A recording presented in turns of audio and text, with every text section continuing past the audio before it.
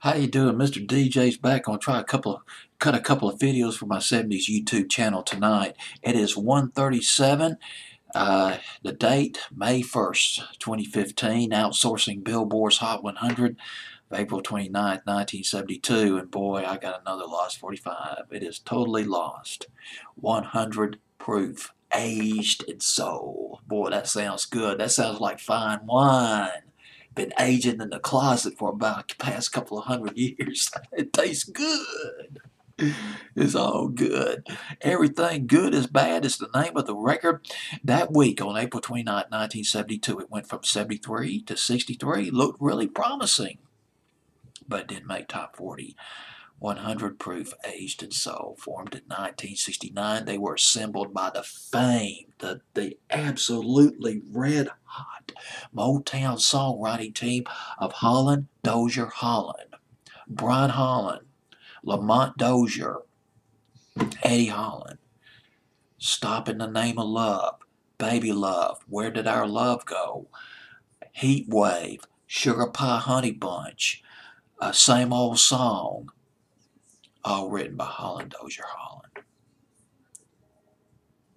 God knows what Motown would have been like had they not been songwriters, but they were not songwriters there forever. They left Motown in 1967.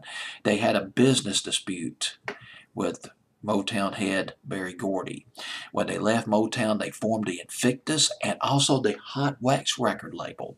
Late 60s, early 70s, sporting people like Freda Payne, chairman of the board, and 100 Proof and Soul, which Holland Dozier Holland they assembled in 1969, and they signed them to their Hot Wax record label.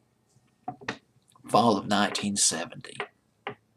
Gosh, some gritty, earthy soul. Far cry from the Motown sound. Somebody's been sleeping in my bed. Yes. Vivid memories to listen to that song on my General Electric transistor radio way back in the fall of 1970. That was one scintillating single, 100 Proof and Soul. About a year and a half later, Everything Good is Bad, but they couldn't recapture the magic of Somebody's Been Sleeping. Only got as high as number 45 on Billboard's Hot 100. They broke up in 1973. They reformed 4 years later, but under a different lineup. But a couple of the original members, some of the original members of 100 Proof Aged in Soul, and we're talking Aged in Soul big time, veterans, Joe Stubbs, formerly of the Falcons, the Contours, and the Originals, the brother of Levi Stubbs, lead singer of the Four Tops. And there was Carlos McKinley Monroe. He was the lead singer of the Falcons. And he was also in a band called the Firestone. The Falcons had that hit back in 1959 called You're So Fine. Or maybe it was She's So Fine. Well, anyway, it had Fine in the title. It was a pretty big hit back in 59. But we're in 1972 right now. And here is 100 Proof Aged in Soul. Song went up to number 45 on Billboard's Hot 100. On Billboard's Hot 100 for 11 weeks. It did go to number 15 R&B. Everything Good is Bad.